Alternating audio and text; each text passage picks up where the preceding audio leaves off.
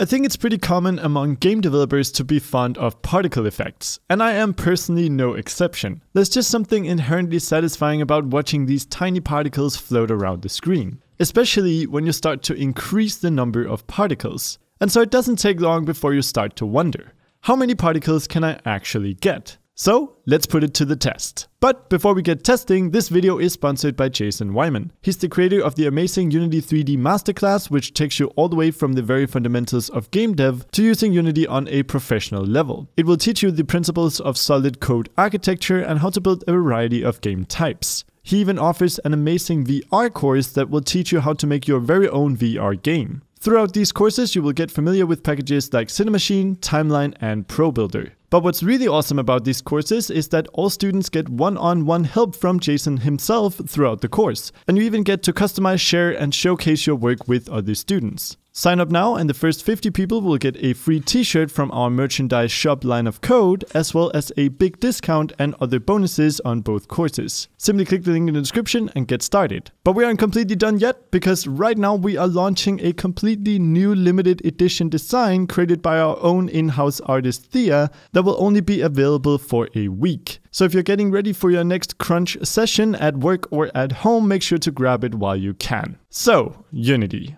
Will you blend?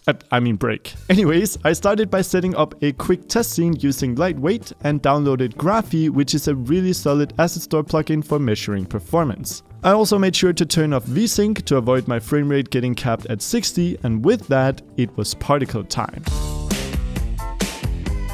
So I started with Shuriken, Unity's CPU-based particle system, and as I expected, it handled 10,000 particles without breaking a sweat. Of course, all these tests are going to depend on the hardware you're running. My build is on the screen now. Next up, I tried with 20,000, then 40,000. Still, the average FPS was above 200. Now, just to clarify, the particle system here is using the standard billboard rendering settings with no forces applied other than a start speed. I also noticed that I was getting a huge performance increase when playing the simulation with the game view maximized. Probably because Unity is removing a lot of engine overhead in this case. So I continued doing this throughout testing. Next, I doubled the number to 80,000, then 200,000. At this point, the simulation was finally starting to slow down, and at 400,000 my FPS had dropped to 25. So I decided that 400,000 particles might be enough. So that's pretty much it for this Oh, you want more?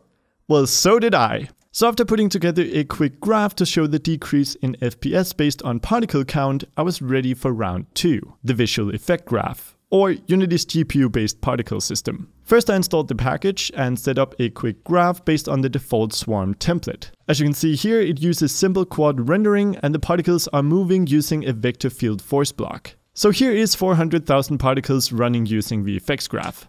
No problem. The same thing can be said for 1 million, and 2 million, and 5 million. All hail modern graphics cards. In fact, the biggest problem was to get my screen recorder to capture all the detail without slowing down the computer too much. At 10 million particles, my frame rate finally dipped below 25. At first I thought, we have reached the end. 10 million is the highest we'll get. But then again, maybe we could do something to optimize it.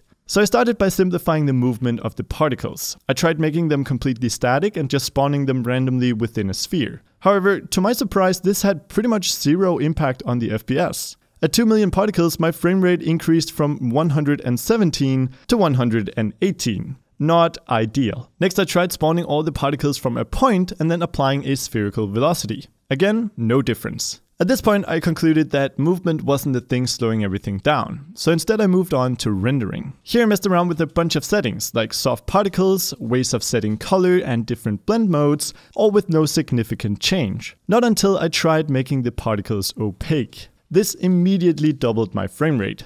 Of course, rendering opaque sprites at this size just makes everything look like tiny dots. So I changed the renderer from quad to point, and all of a sudden I could run 10 million particles at 150 FPS. This might be the time I've been most excited about optimization, like ever. Of course, discerning individual particles from each other is really hard with point rendering. Currently it just looks like one big black dot. So to solve this, I added a combination of vector field forces and turbulence and changed their color based on noise. I think that definitely looks a lot better, and as we discovered earlier, these factors don't really impact frame rate all that much. So I increased the amount of particles yet again to 20 million.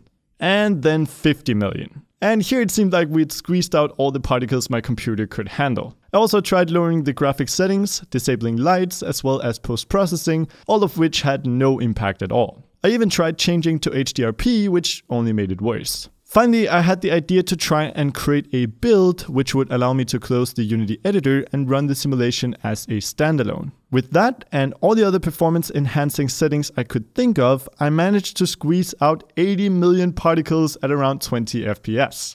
It isn't pretty, but I guarantee you they are there. So feeling pretty satisfied, I showed all of this to Andreas, who slowly turned to me and said, "Well, that's all fine and dandy, but can you make it rain?" We shared a telepathic moment. I slightly raised my eyebrows and with a smug smile I replied, "Yes, yes I can." And that's pretty much it for this video. If you enjoyed it, make sure to subscribe and ring that notification bell so you don't miss the next one. Also make sure to check out Jason's courses, simply click the link in the description and get big discounts along with a free t-shirt from Line of Code. This of course also includes the new limited crunch time design, but be quick because at the time we have reached next week's video it won't be available. On that, thanks for watching and I will see you in the next video. Thanks to all of the awesome Patreon supporters who donated in May, and a special thanks to Tusan Konofsky, Daniel Dosanik, Naoki Iwasaki, Shane Cleveland, Chris Sullivan, Konstantinos Kerenzas, Infinity PBR, Faisal Marify, Leo Lisette, Ronan, Gregory Pierce, Tim of Holderbach, Kiro Svidersky, and Erasmus. You guys rock!